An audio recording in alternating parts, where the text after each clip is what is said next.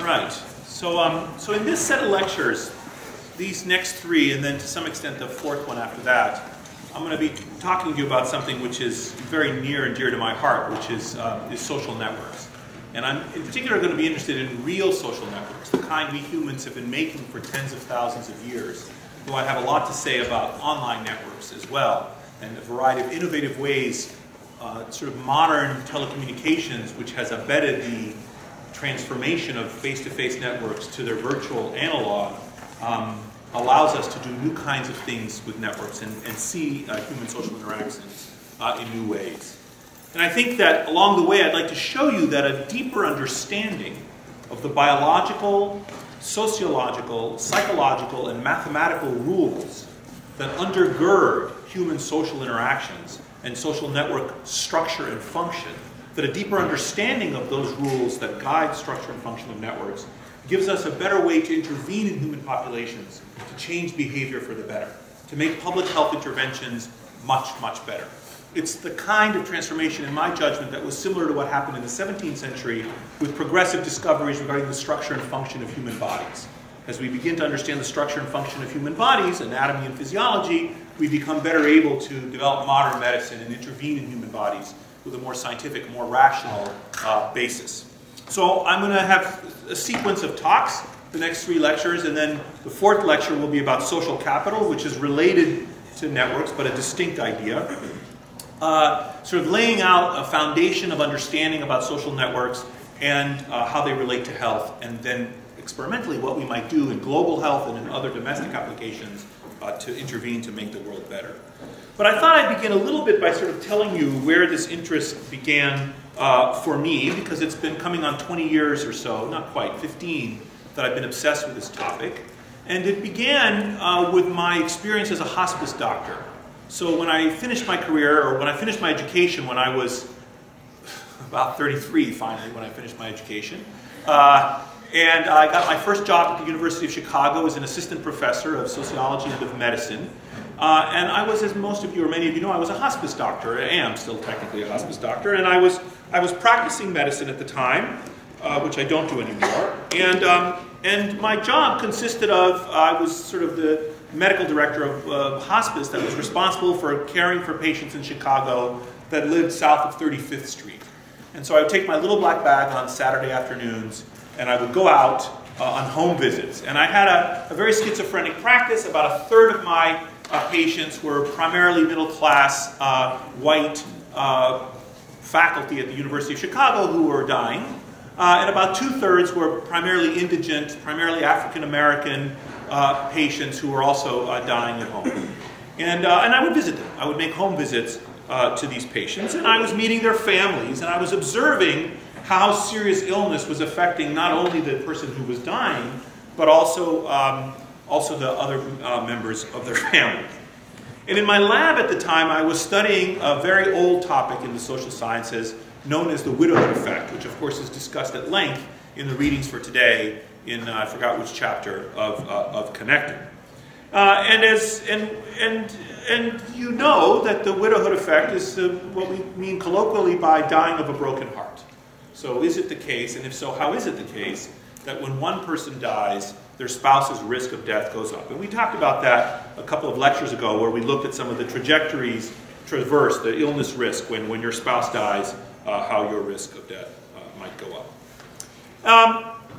And so here's an example of such a couple. This man is dying of a solid tumor, and here's his wife, and it's taken the vision from his eyes.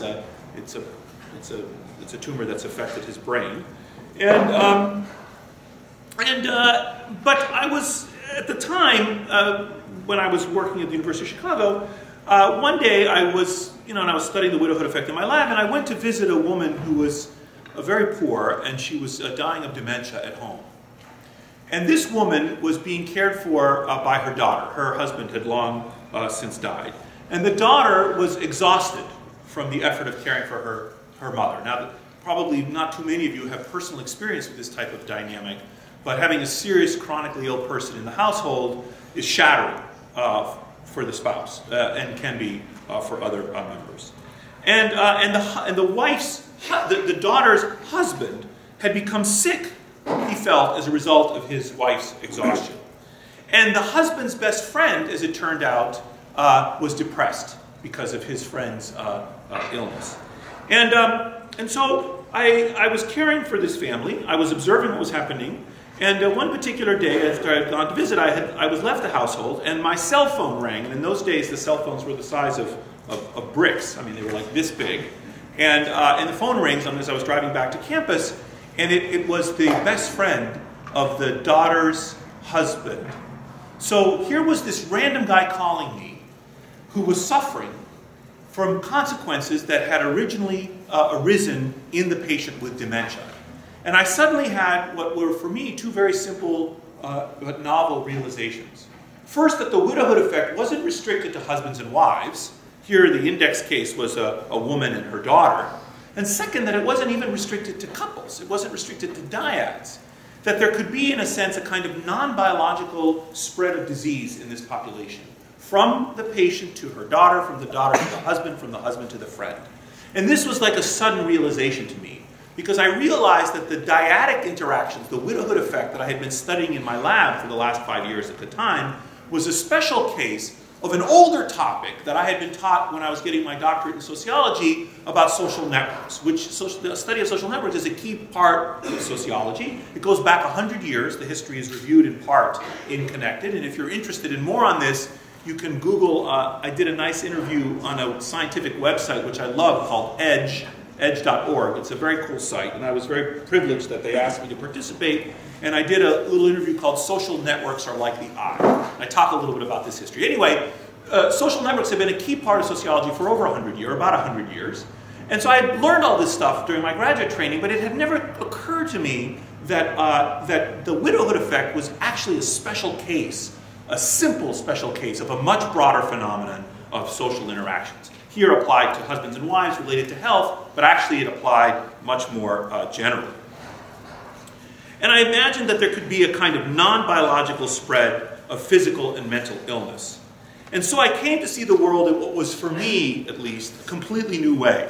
So here's our mother-daughter pair, the two individuals. And here is now the little chain of 4 individuals that I just described to you, now introducing other couples of people nearby. And all of these people and more are connected to each other via ties of marriage and friendship and family and work and so forth. And I realized that pairs of people and the effect that they have on each other are actually but a small part of this much broader phenomena of connection and influence within human social networks. And these networks are vast. And the formation of these networks obeys a number of very deep and interesting rules, which I decided I was going to set the next 10, and now it's looking more like 20 years studying, because I became obsessed with this topic. Became obsessed with understanding how human beings come to assemble themselves into structures with this beautiful, ornate, and highly regular pattern.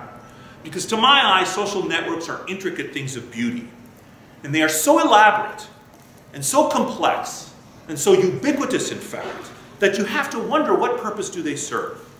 I mean, why do we do this? Why do we make networks like this? Why are we embedded in them? How do they form? How do they work? And how do they affect us? And so we're going to be spending the next 3 lectures, this lecture and the next 2, talking about this, because in my judgment, understanding networks is a key part of 21st century social science. Now, first of all, what's the difference between a group and a network? So here's a group of people. Every dot is a person, 100 red dots. And you can just imagine that this group is, for example, people defined by a trait. For instance, Yaleys, or scuba divers, or Republicans. Some group of people that share an attribute. Or a group of people that you can define in space. For example, those people over there waiting to get in line to the movie theater, for example. That could be a group of people. But a network is different than a group, because a network, in addition to the constituent individuals, has the connections between the individuals. There's something extra. It's not just the people. It's this additional natural phenomenon, namely our relationships are a part of the natural world and can be understood and studied, like using the natural and social sciences more generally. And those relationships need to be also seen. It's not enough to just look upon people. You have to look upon the relationships between the people. So you have to add to these 100 dots something else, the connections between them. And there are two broad kinds of networks: artificial networks and natural networks. Now here's the simplest kind of artificial network you can imagine. You can take these 100 people and you can add 99 ties. You connect each person to the person on his left and the person on his right. And by adding those 99 ties, you assemble the individuals into a simple linear network, like a bucket brigade. And doing that allows these people to have a property they didn't previously have. For example, the ability to efficiently put out a fire, or the ability to empty out debris from a crater after 9/11. So these people organized in this way are better able to achieve some objective than they were before when they didn't have these 99 ties among them. Or you could take the same people and the same number of ties and manipulate the topology of the network, the architecture of the network, and arrange them like this, in the form of an old-fashioned telephone tree. Now this was a technology we used before you guys were born, before the internet, which is that if you wanted to inform someone of a school closing, what you would do is every person in the class would have two people they were supposed to call. So the principal would call this person and say, okay, the school's closed tomorrow, there's a snow day. And this person would call those two, and then they would pick up the phone and call the next two. This meant that the principal didn't have to call 100 people. Each person called a couple of people, and this network is optimized for the rapid and accurate transmission of information. It also has some fault redundance in it, because if one person in the linear network, if this person doesn't answer the phone, everyone downstream doesn't get the message. Whereas in this network, one person somewhere that doesn't get the message, you only lose the information transmission for people further down in the network. But the point here is that the same number of people and the same number of ties organized a different way gives the network different properties than it otherwise would have. Or I can take the same people and now a different number of ties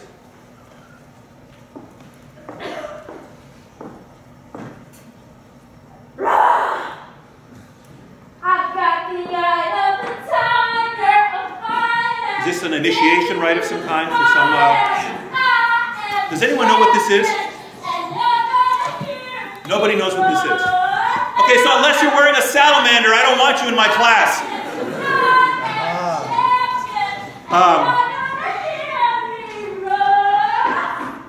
Could you go intercept that person with the black jacket and the short haircut that is leaving? Because that was really rude. I don't think that's funny at all, actually. So someone came to observe that this young woman did what she promised. It was obviously some initiation, right?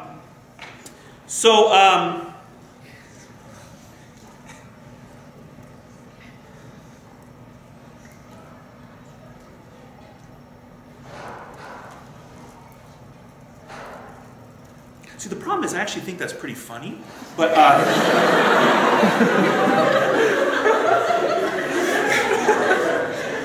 But the problem is we have complete breakdown in civil order if we allowed that to happen every day. And then, you know, we have more people coming in with different costumes. And I was actually known to lecture in costume too in the past. So I don't know quite what to make of it. So I can't have too permissive an attitude about it. But anyway. All right.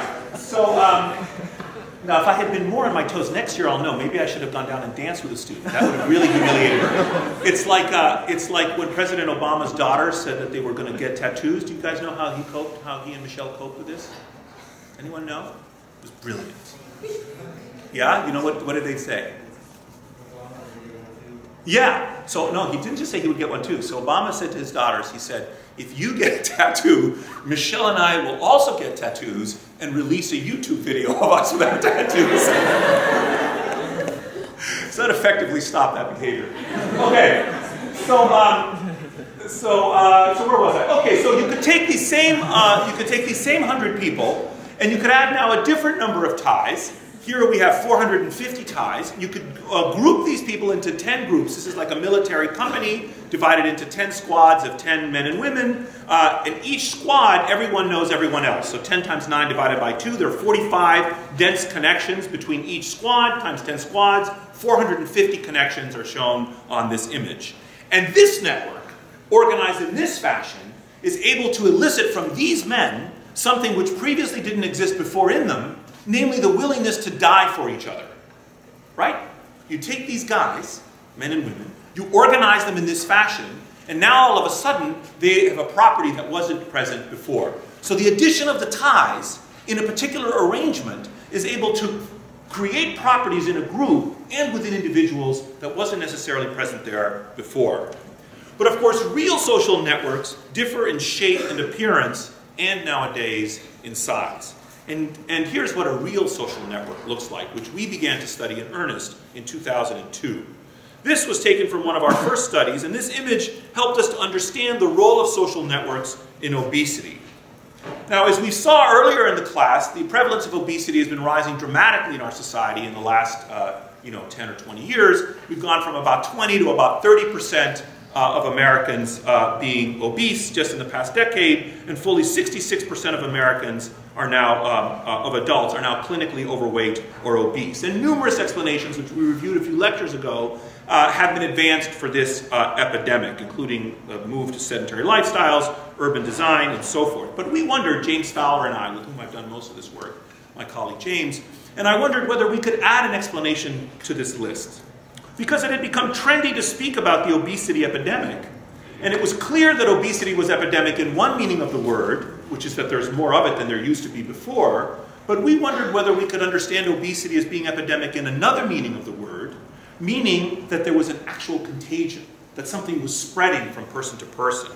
And to the extent that obesity is a product of personal choices and voluntary behaviors, the fact that people are embedded in social networks and are influenced by the appearance and behaviors of those around them suggested to us that weight gain in one individual might influence weight gain in others to whom they are connected.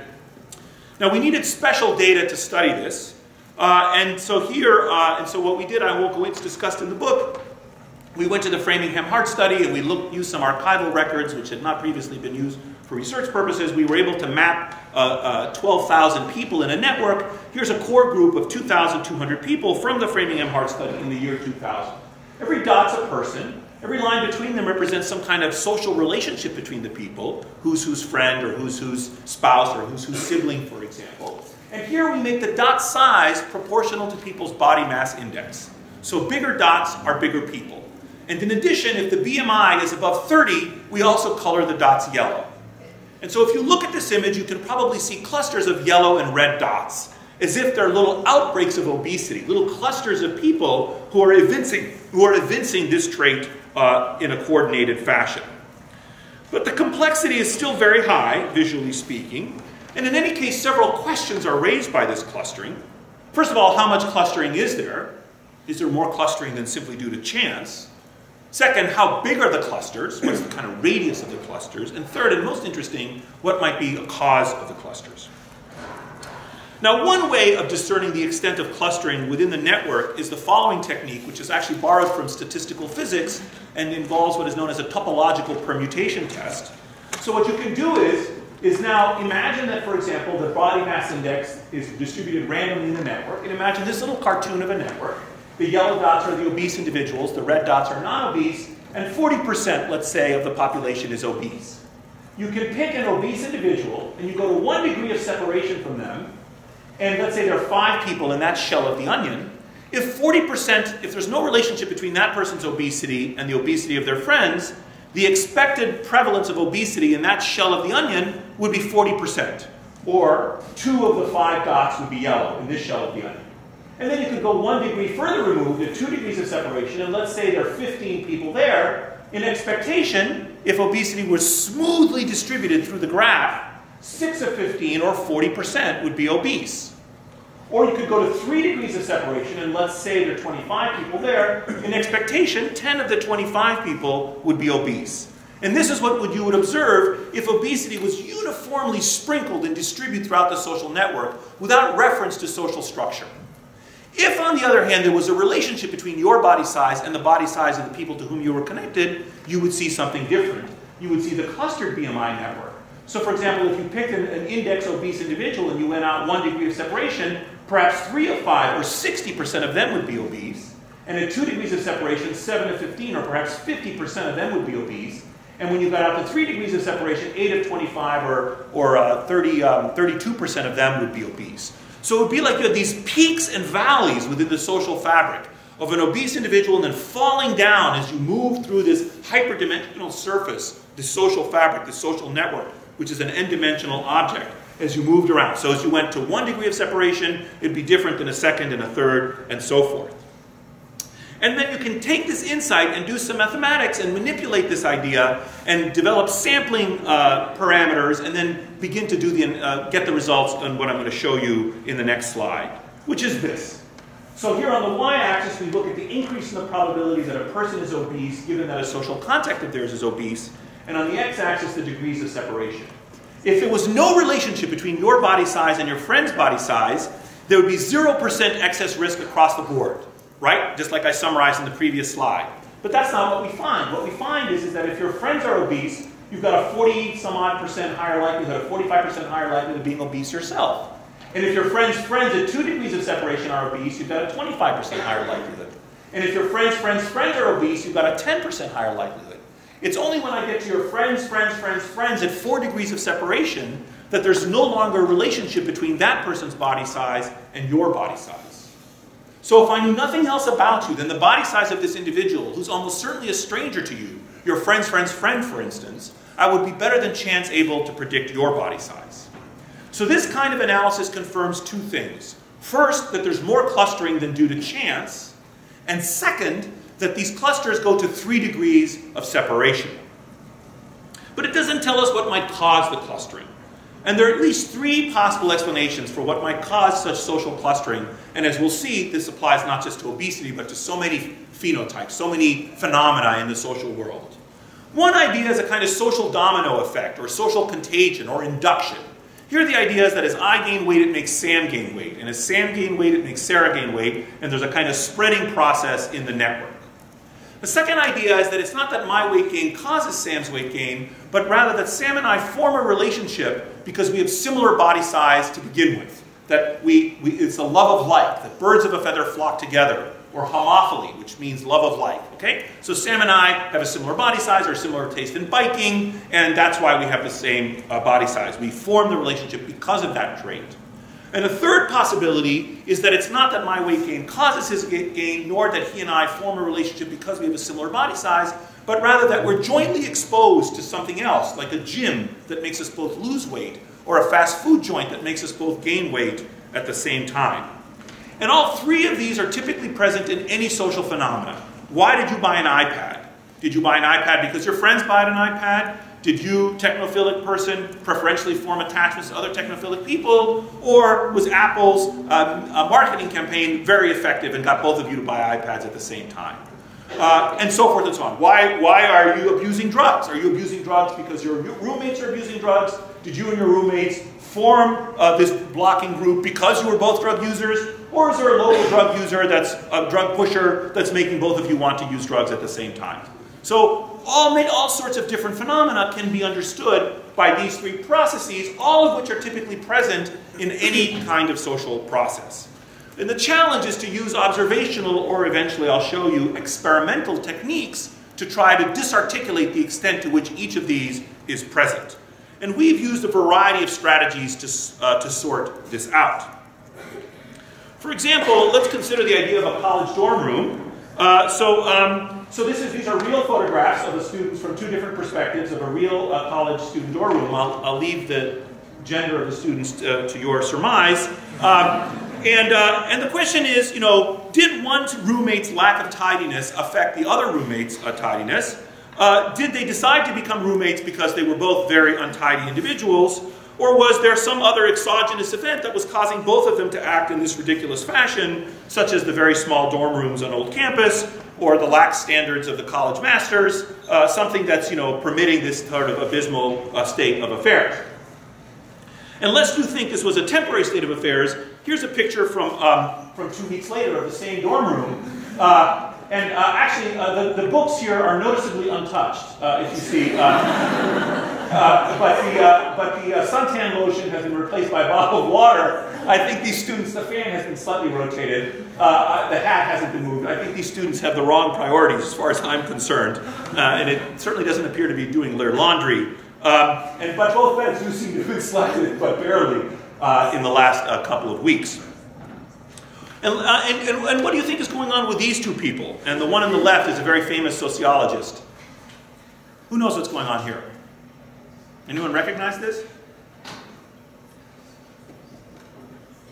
Well, the question is, does this crazy attire spread from one person to another? Does one of them dress, Jeremy Fries on the left, does one of them dressing in this way make the other one dress in this way? Did they form a union because they both liked purple? Or was there some kind of exogenous event, like a sporting event at Wisconsin, that's making them both act in this ridiculous fashion? Now, the longitudinality of our data that we had in the Framingham Heart Study was very helpful in tracing out the roles of homophily and induction. And so, because in this network of human beings, both the prevalence of obesity was changing across time in the last 30 years or so, or 40 years, and the topology of the network, the structure of the ties, was also changing. Now, when James and I began this work, we had the idea that was borrowed from some experiments that many of you probably did in high school physics. Raise your hand if you remember doing that experiment where you set up a water table and an apparatus that will drop pebbles, and you can manipulate the height, and then it'll create waves, and if you do it just right, the waves will hit the perimeter of the box and bounce back, and if you're plunking in the things, you'll get standing waves on the surface. Anyone remember this experiment? Some of you? Very few of you? AP Physics maybe? Who knows? Okay, well anyway, if you don't remember that experiment, raise your hands if you remember sloshing around in the bathtub when you were a little kid. Okay, do you remember when you move your body like this, if you move it just right, in synchrony with the waves, you get a big wave that comes out of the bathtub and makes a big splash on the bathroom floor? That's sort of the same principle, okay? You're making a kind of standing wave in the bathtub, and you're making a big mess on the bathroom floor. Well, we wondered whether we could see waves of obesity. Could we see in this sociotopological surface, this social network, which is an n-dimensional surface, could we see weight gain literally spreading? That is, I gain weight, it makes my friends gain weight. As my friends gain weight, it makes their friends gain weight. Could we visualize this in the network? So I'm about to show you a little 30-second video animation that took 5 years of my life and $1 million to make. And my children used to joke that on a per-second basis, it was more expensive than Avatar and much less interesting. So what I'm going to do is, this is real data. And it took us like 2 years to get the grant funding for this project beginning in 2001, and 2 years to build the data set, and a year to do the statistical analysis, and like 6 months to get this video software to work. And finally, in like 2006, James and I are sitting there looking at the video I'm about to show you. And this was both the most depressing and the most exciting moment of my scientific career. Okay? So every dot's a person. Every line between them is a relationship between two people. The purple dots are friendship connections, and the gray dots are, the purple dots are, the purple lines are spousal connections, and the gray dots are friendship connections. And again, we're going to make dot size proportional to people's body mass index, so bigger dots are bigger people. And we're going to color the dots yellow if people are properly obese. And we're going to take daily cuts through the network, daily cuts for 32 years. Now, we don't weigh everyone every day, but on any given day, roughly every 4 years when they are weighed, you're going to see the dots get bigger and smaller as people gain weight and lose weight. And people are going to be born and die. People are going to appear and disappear in the network. And you're going to see ties form and break, okay, as people marry and divorce each other, or friend and defriend each other. This is the real old-fashioned defriending, not the Facebook defriending. So they're actually cutting a tie to a person. And when you look at this image, I want you to tell me whether you have any a sense of this wave of obesity. Do you see it or not? So here we go. 1971, 73. You're going to see mostly a sea of yellow, because this is the period of the obesity epidemic in the United States. In a moment, this person here, the red perimeter dots are women and the blue perimeter dots are men. This person here is going to gain a ton of weight. There she goes. And she's going to move to the middle of the network, kind of causing obesity around her. This is what we humans do. We make these things.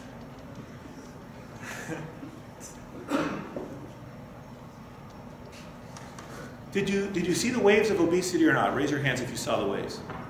Raise your hands if you didn't see the waves. We were so depressed. God, we were depressed. I cannot tell you how depressed we were, because we had tried so hard to get this thing to work, and for so long, and we were sitting there looking at this video, fully expecting to see these waves, these standing waves, and we didn't see them.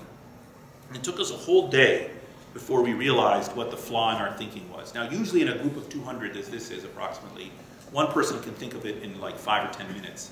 Anyone have any ideas as to why the waves aren't visible?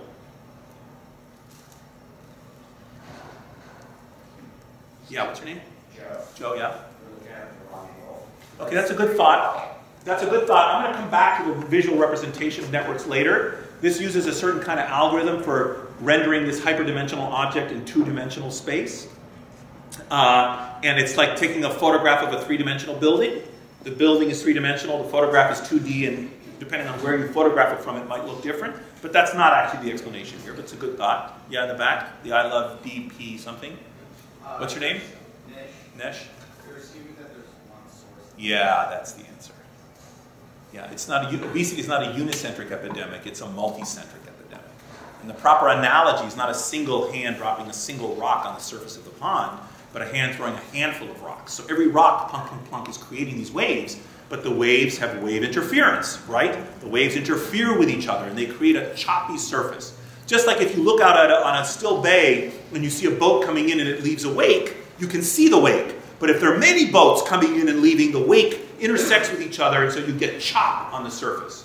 So we needed other kinds of statistical and mathematical techniques to back out that chop, to kind of find evidence for interpersonal influence in these networks. Now, in addition, looking at this type of image began to kind of change my perspective on human beings, kind of change the way I saw human nature. And I began to see human beings in a completely new way, yet again. Because to my eye, this network moves. Things flow in this network.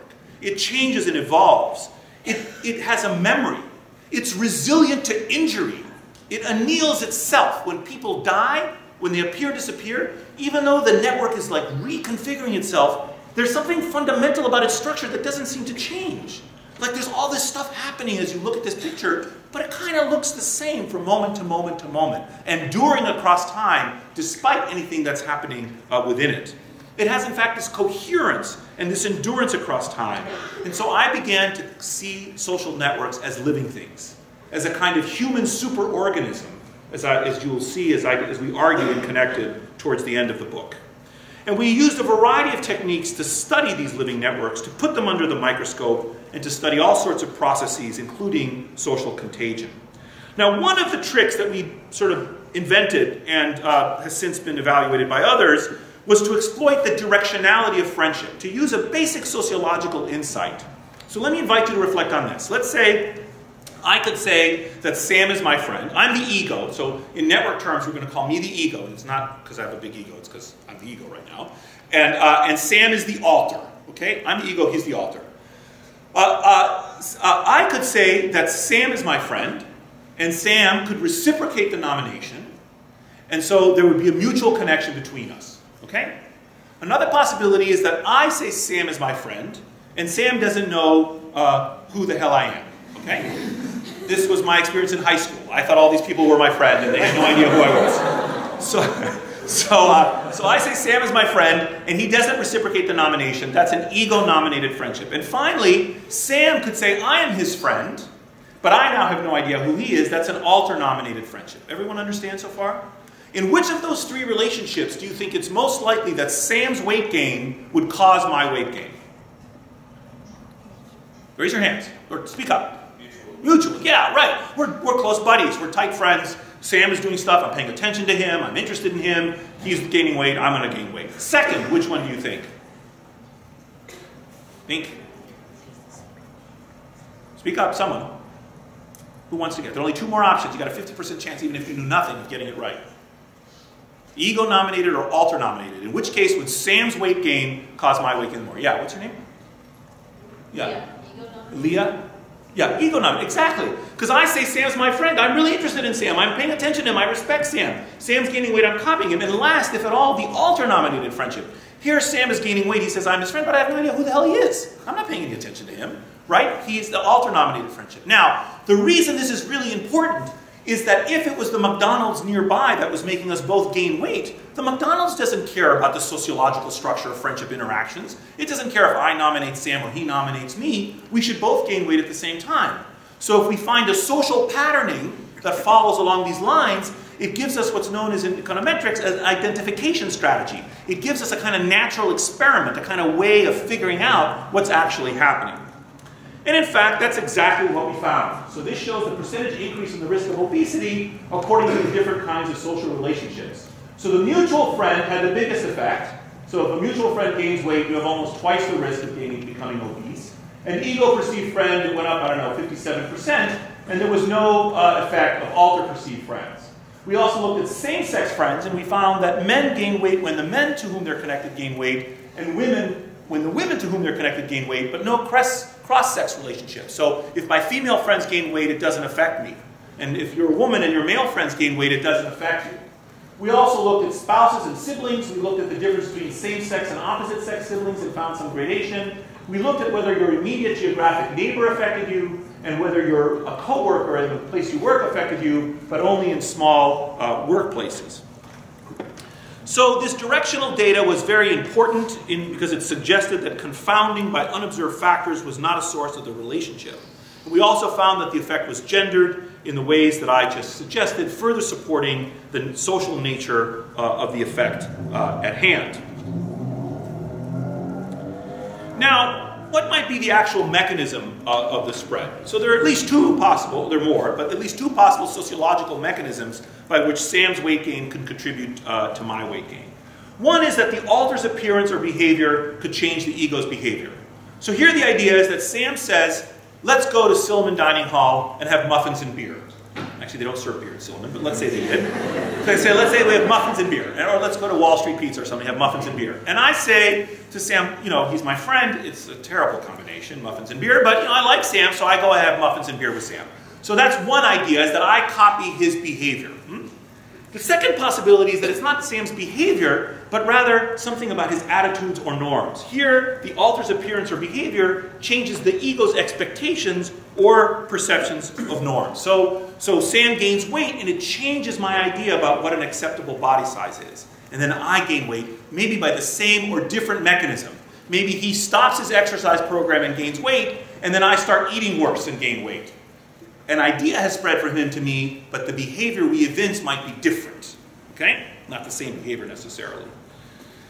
Now, when this paper was and we have evidence for both of these in our data. Now, when this paper was published in 2007, headline writers had a field day with this paper. And in the United States, the headline in the New York Times was, "Are you packing it on? Blame your friends." But in England, a newspaper had the following headline, "Are your friends gaining weight? Perhaps you are to blame."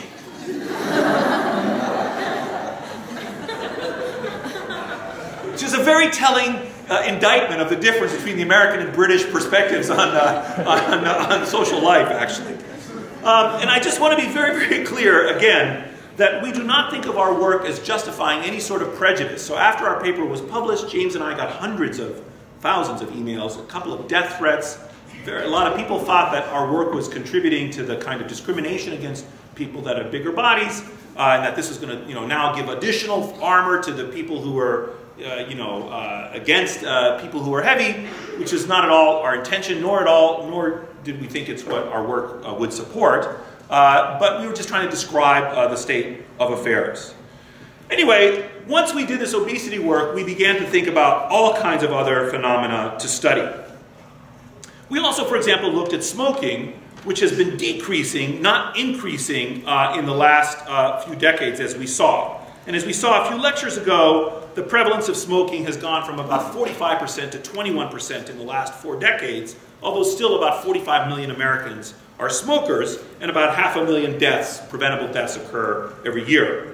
So here's a network map of what's happening. Now we color the dots yellow if they're smokers, otherwise red, and we make the dot size proportional to the number of cigarettes that people smoke per day. Here's the network map in 1971. Here it is 30 years later. Most of the yellow dots are disappearing. People are quitting smoking in droves during this time period. And if you zoom in here, you may be able to begin to form an important insight about social networks, which is that there are different positions within the network. For instance, there are positions at the edge of the network and positions in the middle. We'll come back to this idea in a couple of lectures. But if you look here, for instance, if you zoom in here, you might see that the smokers seem to be more likely to be on the edge of the network. They're on the periphery of the network. They're not in the center. The two yellow dots are kind of peripherally located within this little region of the graph. And so an analysis similar to those that we did for obesity showed that, again, on average, these clusters of smokers and non-smokers stretched out to 3 degrees of separation. And once again, we found evidence for interpersonal influence in obesity. Now, we got more sophisticated as time went by in some of the mathematics we were using to study these networks. And we did the following kinds of analyses. So the panel on the left shows what is known as the eigenvector centrality. That's a measure of how central you are in the network. Are you in the middle of the network, or are you at the edge of the network? There are different mathematical ways of quantifying that. That's shown here on the y-axis, and here on the x-axis is time, measured by the exam number, like every 4 years in the Framingham Heart Study. And what we found is that the non-smokers had roughly the same centrality across time, but as I showed you in that image visually a moment ago, the centrality of the smokers declines across time.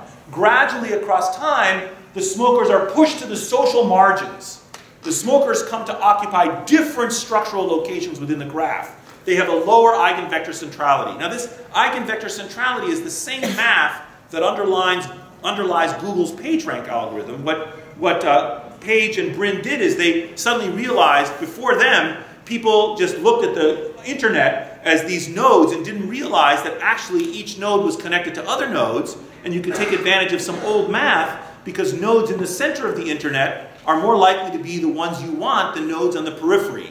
And you can quantify this using the eigenvector centrality algorithm. This same math lies at the core of Google search. They serve up to you those pages that are more central rather than more peripheral. Now, of course, the algorithm is vastly more complicated than that, but that's the core part of the algorithm. So that's the same math that Google PageRank uses to discern who's in the center and who's in the periphery of the network.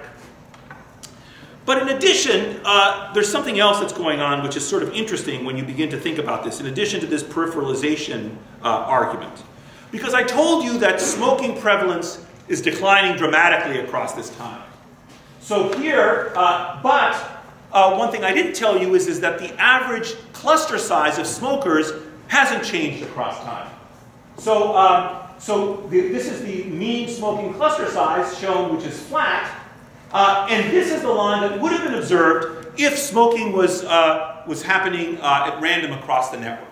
So on the one hand, if every year, over 30 years, 1% of smokers were quitting, and you looked at the average cluster size of smokers across time, you should find that the cluster size of smokers is declining, as shown in the red line. But that's not what you find.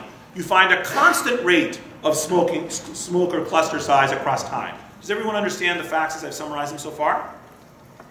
Right? So we have declining prevalence of smokers across time and fixed size of social clusters of smokers. How can that be?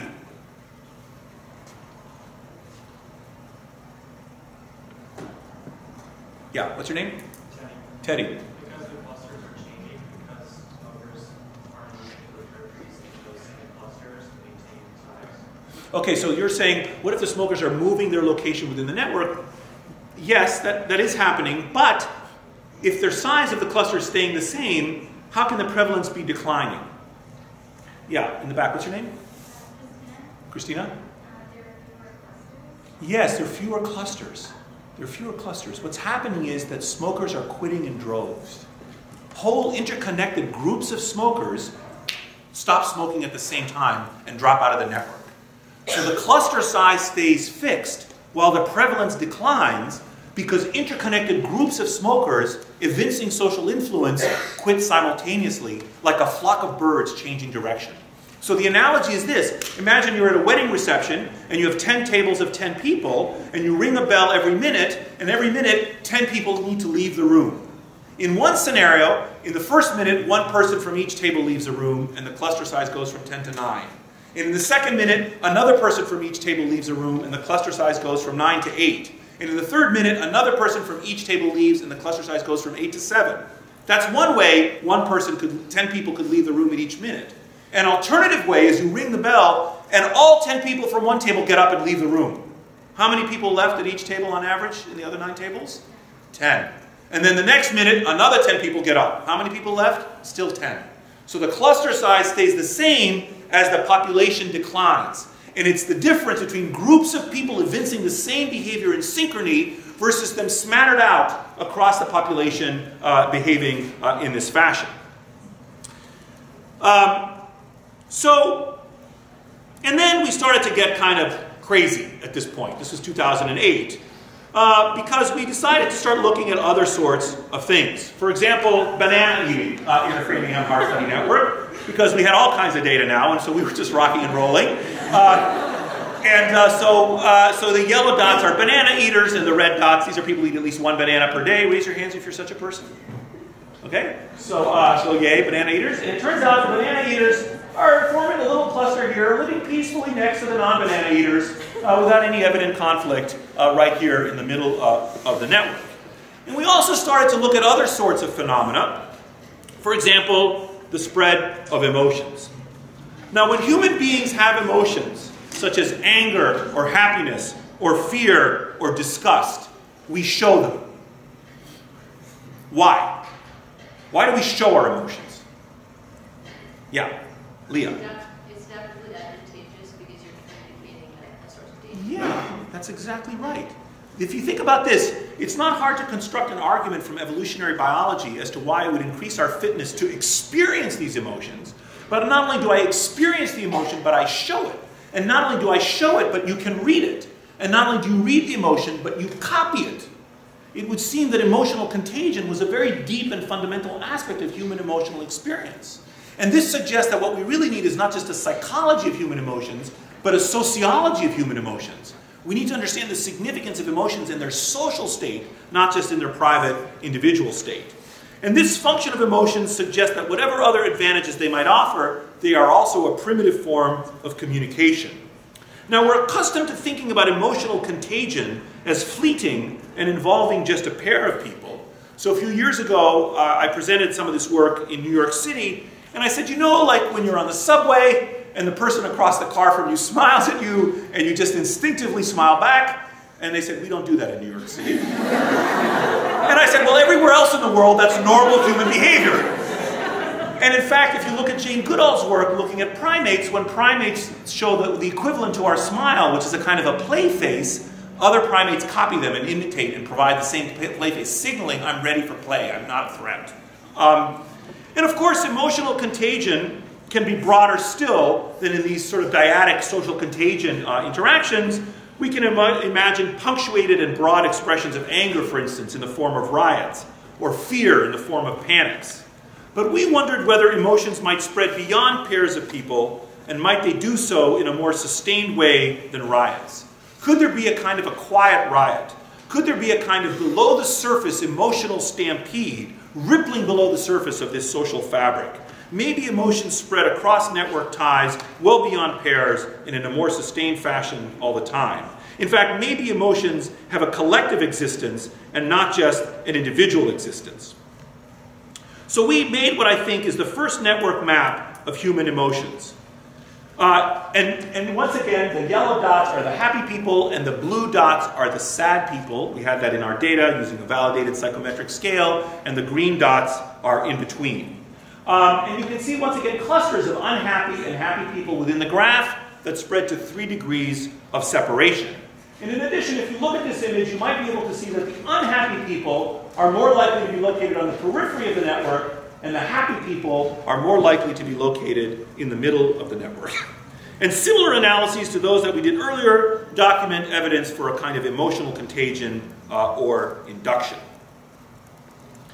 Now, to get around some of the potential problems with drawing conclusions from observational data, so everything I've shown you so far is observational data, and to begin to dig deeper into the evolutionary origin and real function or deep origin of social networks, we began to do some experiments, opening up a 10-year project that's still ongoing today to look at some fundamental human properties and how they might relate to networks. Now, one of our model systems is this idea of cooperation, whether people are altruistic or kind to each other or cooperate with each other, or whether they take advantage of each other or so-called defect.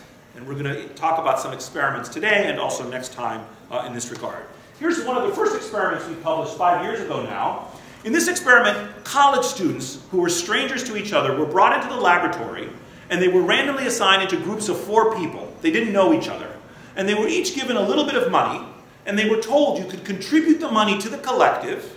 If you contributed the money to the foursome, the investigator would multiply the money by 2. It would be divided amongst the 4 people equally. So you would pay a price, but the group would benefit. Now, from the point of view of any individual, the best, most rational thing to do is to defect, not contribute, be a free rider, and hope that everyone else contributes. But of course, if everyone does that, the whole thing collapses and nobody's contributing to the commons. Now, what we were interested in here was something different that had occupied scientists who were concerned with the problem of cooperation before us. So before this, people had been interested in the problem of direct reciprocity. If I'm kind to Sam, does Sam reciprocate the kindness to me? Now that's actually a deep and difficult problem. Why evolution might favor this type of cooperative behavior, but one explanation is this reciprocity between us, okay? People have spent years studying this problem. Another idea is that if I'm kind to Sam, is Catherine, I don't know where she is today, is Catherine kind to me? So here the idea might be, I'm kind to Sam, Catherine reciprocates the kindness to me, and the reason she does this is either because she thinks she's identified me as a kind of person, there she is, she's a kind of person, so I'm likely to reciprocate it to her, or she thinks of me as a worthy person for her kindness. But what we were interested in is neither of those. We were interested in is if Catherine is kind to me, do I go on to be kind to Sam? Is there a kind of a pay-it-forward phenomenon that we could find in networks? Could we find evidence for social contagion in altruistic behavior, here shown experimentally, so we don't have to worry about homophily or context being the sources of this relationship? And in fact, that's exactly what we were able to find. What we found was that if Eleni was kind to Lucas in period 1, Lucas was kind to Erica in period 2, Erica was kind to Jay in period 3, and Jay was kind to Brecken in period 4.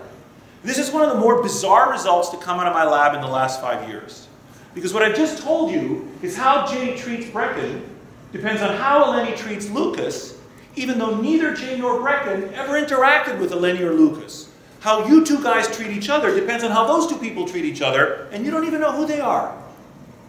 A kind of social fabric that ties us all together and that leads to a kind of contagion here in altruistic behavior, here shown experimentally. And actually this geodesic spread of kindness is different than the temporal persistence of kindness, such that if Eleni is kind to Lucas in period 1, Lucas then goes on to be kind to all his subsequent interlocutors in subsequent periods. It turns out if you fold back all the downstream kindness accruing for every extra dollar that Eleni gives Lucas in period 1, the network functions as a kind of matching grant, doubling the benefits that accrue to the population. In fact, this is one of our ideas about what the evolutionary origins of human social networks is in part to serve as a kind of social magnifying glass, increasing the returns on cooperation, increasing the returns on social learning, which is a very important idea we'll come back to next time. So pay it forward is real. So things spread in networks, and this has been shown for a variety of non-obvious phenomena. I showed you obesity and smoking behavior today. We and others have done work on drinking and drug use. I showed you some happiness behavior. This is also the case for loneliness and depression. I just showed you some work on altruism, some experimental work. And it also applies to crime, as I'll show you in a moment, voting behavior, as I'll show you next time, tastes and ideas. And most of these things observationally seem to spread to about 3 degrees of separation. But this is just a rule of thumb, 3 degrees. Sometimes it's 2, sometimes it's 4, sometimes it's none. It's just frequently it seems to be to a social horizon of about 3 degrees of separation. So you probably have all heard about the 6 degrees of separation idea that between you and anyone else on the planet, there are like at most, on average, 6 hops, 6 handshakes to get from you to anyone you want. Well, that is a rule that applies to the topology of the network that has to do with the diameter of the global social network, the structure of it. This has to do with the contagion in the network, the kind of extent to which waves decay as they move out, like how far can social influence spread within the graph. And I should emphasize that not everything spreads, and not everything that spreads by the same mechanism. So germs spread differently than ideas, which spread differently than money, which spread differently than behaviors, which spread differently than emotions. Different things spread different ways. Just because we say spread doesn't mean they all have the same mechanism. And of course, both good and bad things can spread. And in fact, a key idea about networks is in fact that they magnify whatever they are seeded with. but they must be seeded. There has to be a hand dropping rocks. The network on its own doesn't give rise to the phenomenon. The network magnifies an exogenous force. So the argument about obesity is that if we were all isolated individuals without connection to each other, increasing sedentary lifestyles would have made us gain some weight. But the fact that we evince social influence means we gain even more weight. Or if the fact that there's the social interactions between people increases something that applies that would otherwise have applied in any case. So in the cooperation altruism experiment that we did, people are naturally cooperative, but the benefits of that cooperation, of that altruism, are magnified by the fact that now we have other people we can interact with who can reciprocate that cooperation and create value. So inside us is this tendency to cooperation, and the social interactions magnify the benefits of that cooperation. There has to be a hand dropping rocks in order for you to get the waves on the sociotopological surface. Here's some work taken by my colleague Andrew Papachristos here in the sociology department. Andrew's become very interested in crime, and what he's done here is he's created a network of 82,000 residents in one Chicago district over 5 years, and he mapped the co-offending network of 24,000 people who are arrested by the police in the commission of a crime jointly. So if you two guys, if I'm a cop and I arrest you two together, you and your neighbor who's using his iPhone right now, that's you. If I arrest you two for the crime of iPhone usage, then I know you guys are friends, right? Because you were committing this crime together. And then later on, if I arrest you two together, I know you two guys are friends, so maybe you're 1 degree removed from the other guy over there. So you can use these data to create and map these networks. And in so doing, you could then look at what happens when people were killed in the network. So you could then paint this graph to look at murders within the network. And that's what Andrew did very cleverly. And here he shows the predicted probability of being a homicide victim depending on how far away you are from another homicide victim. So if you're the friend of a homicide victim, your excess risk of dying or your probability of being killed is 80% or something, or 80% increased odds. And it declines in this kind of functional form, the shape inflecting again at around 3 degrees of separation. So homicide risk is not just distributed in our society according to your race or where you live or your age. It's also distributed according to where you are in the social network. Most of us don't know anyone who's been killed, or even have friends of friends who've been killed, or friends of friends who've been victims of homicide. So our risk of homicide is very small. But if your friends are getting killed, or your friends of friends are getting killed, your risk of homicide goes up, is the argument that Papachristos is making. And once again, it goes to about 3 degrees of separation. Well, why 3 degrees? What might be some explanations for 3 degrees? And as we discuss in Connected, there are a number of possible explanations for why this observation about 3 degrees might obtain. One idea is just simple decay, like the children's game of telephone, right? So you whisper something, and then as the message goes through the system, it decays. Another idea is a kind of, or related, is a kind of social friction. So when you throw a rock in a pond or in the ocean, why don't those waves engulf the whole Earth? Does anyone know? You throw a pebble in the ocean, it creates little waves. Why don't those waves continue all the way across the Atlantic? Who can provide an explanation for that? Anyone?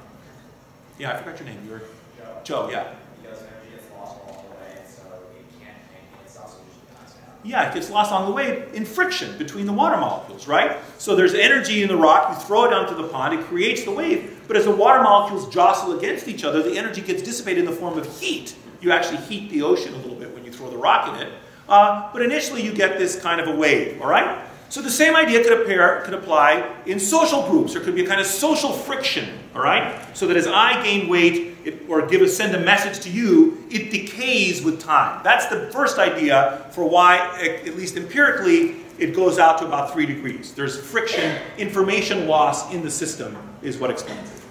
The second idea is what we call the network instability idea. So here the idea is that, okay, raise your hands if you have the same best friend today as you had last year. Okay, raise your hands if you have the same partner or spouse today as you had last year. Okay, raise your hands if you have a different partner or spouse than you had last year. Very few. Someone is, you don't have to be shy, it's okay. Raise your hands if you have a different best friend than you had last year. Okay, So most of you have the same best friend and the same partners you had last year, and unless your siblings, you've had the unfortunate experience of having a sibling die, most of you have the same siblings you had last year, 100% of the same siblings. So people's social relationships are relatively static, okay, across time, and we've quantified this. So for you to, but at every step removed from you, there's less and less stability in what we call the electron shell model, right? So who remembers what's the innermost shell of electrons? For God's sakes, who's taking chemistry? Who's a pre-med? Raise your hands if you're a pre-med, for God's sakes. Okay, which of you is taking chemistry? Thank you. Okay, what is the innermost shell of an electron? S shell, X. What's the next one after S? And then after that? Okay, and what happens at each shell? It gets fuzzier and fuzzier, right? So nearby, the electrons are in tight orbits, and you can more predictably predict where they are. And then as you get further and further away, they're more diffuse. Our argument is the same with respect to social networks. The argument is that your friends are stable and relatively constant across time. Your friends' less so, your friends' friends less so. At every degree removed, you get more and more fuzziness. So the argument is you have what we call the network instability idea. So if you want to send a message to your friends' at 3 or 4 degrees of separation, every node and every tie along that path has to exist across time. But any one of them broken will result in an interruption in the transmission. So the argument is that from day to day, the people that are 4 degrees removed from you today are not the same people as are 4 degrees removed from you for tomorrow. So if you send a message there, it never reaches them. They're gone by the time it gets there. You understand this example? Okay. And the third example has to do with what we call the evolutionary argument, which is that we are not hardwired to produce or detect signals that are weaker than 3 degrees, because when we evolved in networks which there was nobody more than 3 degrees removed from us. And there was some very nice work that was just published out of the University of Edinburgh in Ken Laland's group, doing some actual experiments showing this exact idea. Are there any questions? Yeah, what's your name? Shannon. Shannon. So are these degrees of separation consistent across age, gender, all different kinds of groups? We haven't looked. We've looked at whether in our modeling of, for example, smoking cessation effects, we control for those attributes. So we try to get a summary measure of your probability of smoking conditional on my probability of smoking, or your probability of quitting conditional on my probability of quitting, after taking into account our age, gender, sex, wealth, education, everything else. And in our smoking paper, we talk a little bit about how, for instance, educated people are more likely to respond to people who quit smoking in their network, and educated people are more likely to have a bigger effect. So if an educated person quits, there's a bigger ripple than if a non-educated person quits. And if an educated person receives the stop smoking signal, he or she is more likely to stop smoking than if an uneducated person receives it. But we've only done that dyadically, so I can't tell you, but I don't think it would be the case that there would be a lot of variation in this 3 degrees thing according to, for example, do things spread 4 degrees in women and 2 degrees in men? I don't think that's the case. We've done some work looking at whether network structure varies across these master attributes, statuses, gender and race and so forth.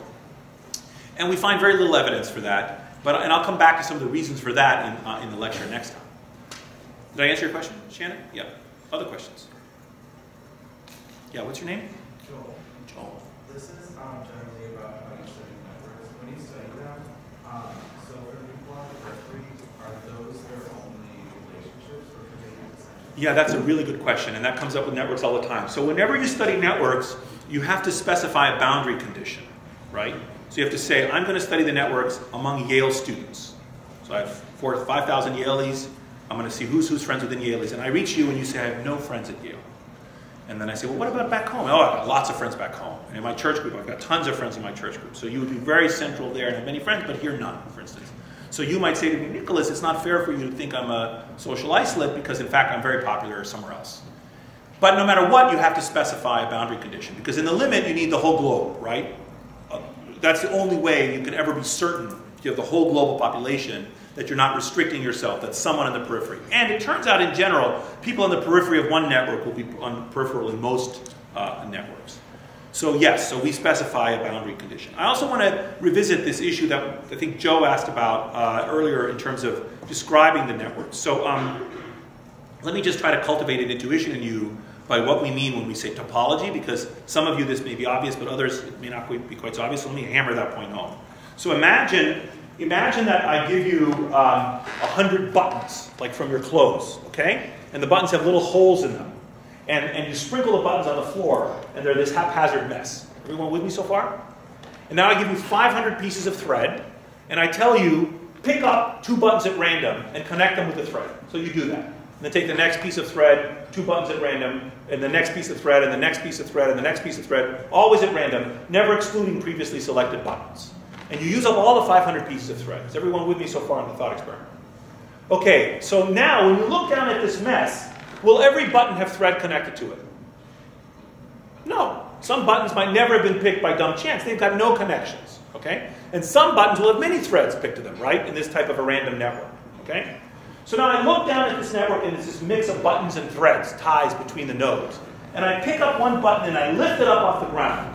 And when I lift it up, you should have a visual image in your mind that there'll be layers in the buttons. This is the index button, and there'll be buttons that are 1 thread removed from it. Those are 1 degree of separation. And then another layer of buttons that are 2 threads removed from it, and 3. These are the geodesic distance, the degrees of separation between this individual and his or her friends. Is everyone with me so far?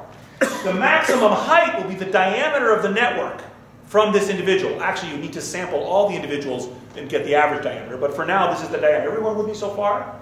Okay. Now I'm going to take this mess of buttons, and I'm going to drop it over here, and it's going to fall on the floor. And I'm going to look down at it. You should have the intuition that this pattern of buttons and threads will look different than this pattern of buttons and threads. But you should also have the intuition that there's something fundamental that hasn't changed when I've moved it, right? That thing which hasn't changed is the topology, the architecture of ties, the structure of the network is the same no matter how you render it, right? And the visualization algorithms we use to render these networks try to make visually appearing images of hyperdimensional objects in 2-dimensional space. Is that clear?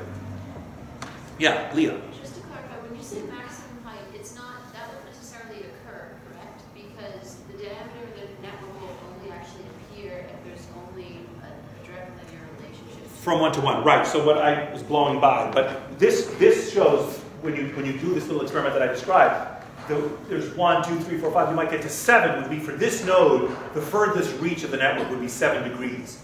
For another node, it might be something else. For one of the nodes, it might be 13, right? Because you pick one peripheral node and it goes all the way to the other. And so to compute the average diameter, you'd have to do that for all of them and then average across and blah, blah. Any other questions or ideas? Am I sufficiently enthusiastic about this topic? It's my topic. Okay, so let me just close today then with an important set of big ideas which are also discussed in the readings for today. Because to my eye, this perspective on humans and on social systems has a number of significant implications. First of all, we gain insight into how the whole comes to be greater than the sum of its parts. How is it, going back to the Durkheimian question of suicide and this issue of emergence and methodological holism, this basic idea we've been hammering again and again during the class, how is it that the whole comes to be greater than some of its parts? And one of our arguments is that it is the ties between people that make the difference between groups and networks, and that give the whole properties that are not present in the parts. The ties add value, and they lie at the root of emergence, first. Second, it also means that we can begin to think about new kinds of hierarchy in social systems that many people have previously not paid much attention to. So for example, you are accustomed to thinking about black and white, and rich and poor, and urban and rural, and old and young, and educated and uneducated, and blah, blah, blah. But I'd like to invite you to think about network position.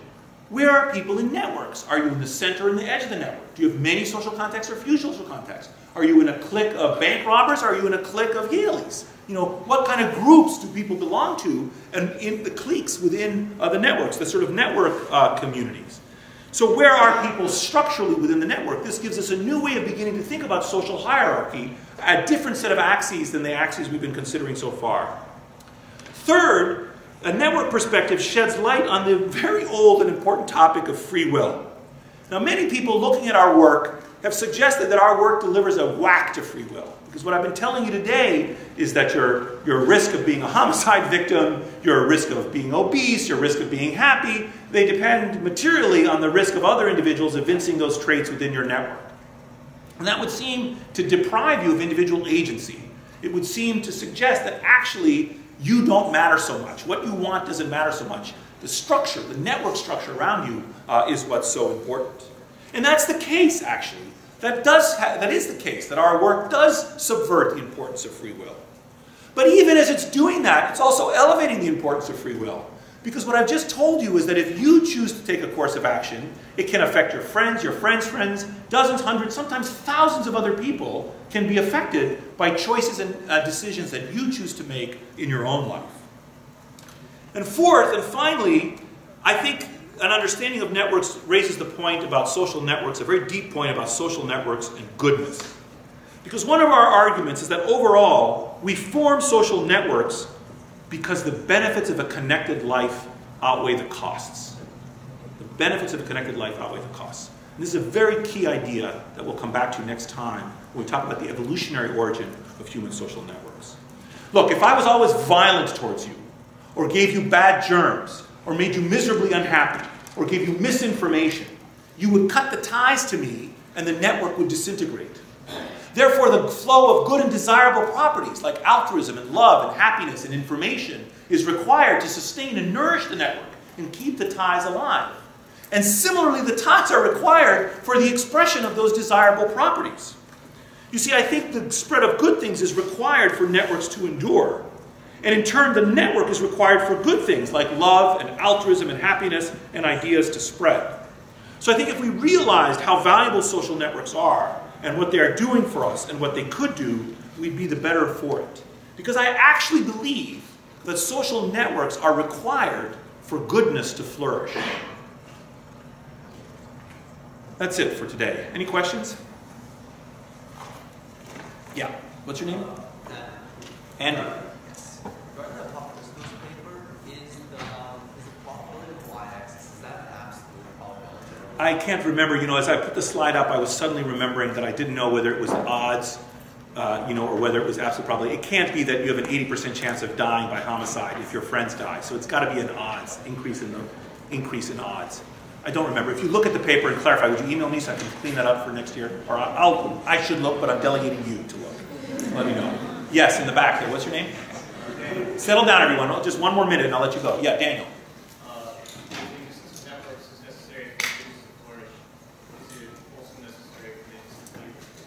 For what? Yes. So remember, one of the ideas that I talked about, so networks will magnify whatever they are seeded with. So they'll magnify Ebola. They'll magnify malicious rumors. They'll magnify fascism, right? I think, for example, extreme political ideologies, whether they're on the right or the left, are magnified by these types of social interactions. So I think, yes, they're a predicate. But across evolutionary time, there has